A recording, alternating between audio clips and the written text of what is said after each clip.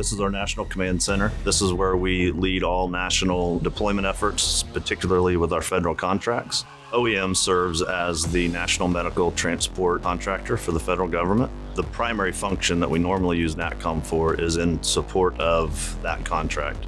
Obviously, in disaster response, whether it be field-based or here at our National Command Center, communications is everything.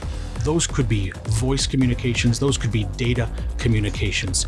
We've got an area of our operations that's monitoring every moving GMR piece of apparatus, be it on the ground, in the air, on the fire ground. Some of the areas that we go into are very remote. They could have been affected by a hurricane and have lost total infrastructure. Part of my role as a branch chief is ensuring that all of our providers, ambulances, helicopters, and paratransit vehicles make it to the disaster area.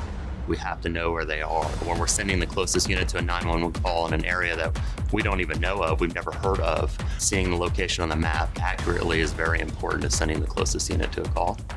Prior to October of 2018, GMR disaster operations were utilizing a legacy cellular provider.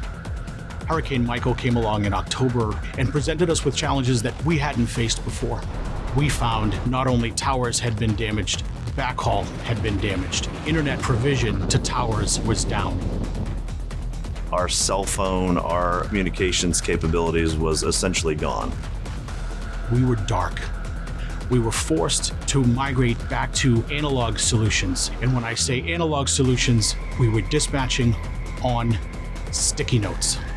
There were no street signs. You lost a lot of your waypoints. You may recognize something. It was significant enough that those things were gone too. If you don't know where you're going, if you don't know what you're looking for, obviously it's a significant problem. The phone call that I received from the field is a phone call I don't ever want to get again. That was the COO calling me from downrange with our providers saying, nothing works here except FirstNet. He was calling me from a borrowed FirstNet phone, because his phone wasn't on FirstNet at the time. We've since fixed that. I immediately engaged our FirstNet representative. His response to me was exactly what I expected it to be and exactly what I've come to expect from the folks at FirstNet. He said, what do you need? When do you need it? And how can we help? I said, I need phones and I don't need them tomorrow. I need them now. And he said, give me a couple of hours, I'm on this. FirstNet folks showed up not only with equipment, they showed up with a team of personnel to provision that equipment. It immediately enabled our dispatchers to communicate with our field providers.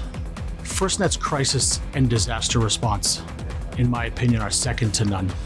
And it's one of the things that I value the most about GMR's relationship with FirstNet. When the chips are down, FirstNet's going to be there to support me, my providers, my caregivers, my leadership.